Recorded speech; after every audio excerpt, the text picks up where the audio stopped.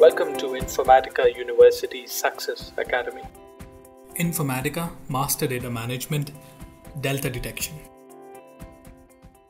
In this demo, we will configure the delta detection and we will also identify the underlying metadata table responsible for this.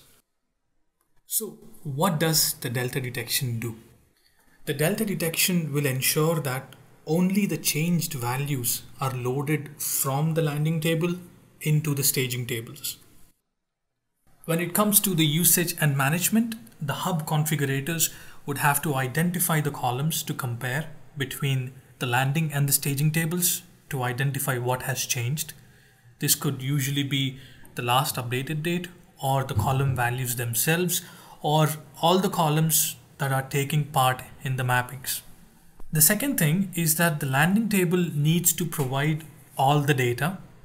Then the stage job will only perform the delta detection based on all the data.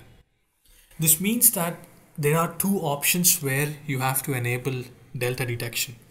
The first one is in the landing table itself. The second one is in the staging table. Let's take a look at the demo where I can show you the options responsible for delta detection. Since delta detection is enabled at the staging table level, let's take a look at an example here. So I logged into my MDM hub and we'll take a look at the party base object.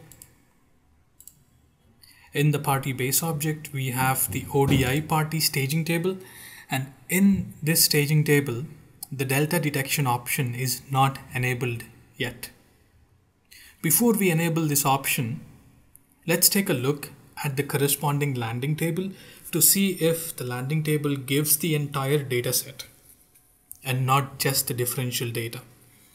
So to do that, let's go into the mappings where we use the ODI party as a target.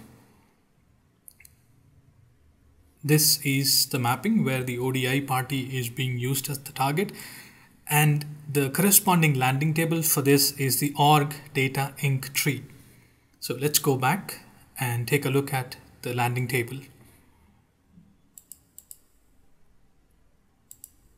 So here is the landing table we are looking for, and yes, this landing table gives us the entire data set, which is why this checkbox is enabled. Then we can go back into the staging table and we can enable the delta detection. And once we do that, we can compare individual columns here, or we could choose all the columns within the mapping, or maybe just the date column. So we have the option to select one of these. In this case, I'll go with comparing all the columns within the mapping, and I'll also allow staging if a prior duplicate was rejected. And if I do a save here, a metadata table will be created inside the repository.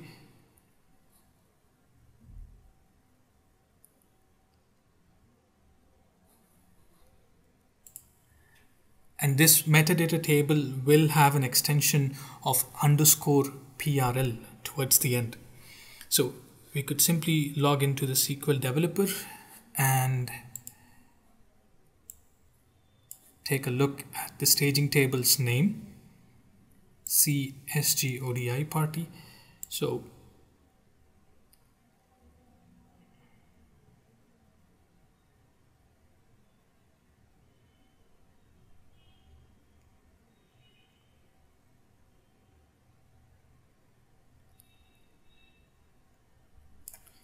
here is the staging table.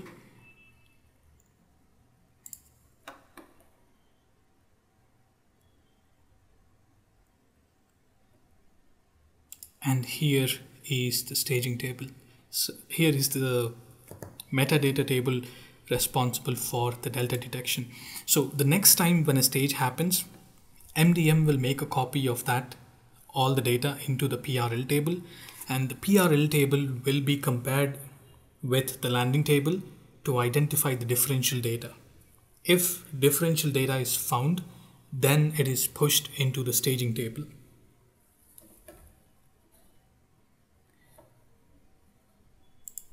So coming back to the MDM hub here, now sometimes this settings tab will be disabled.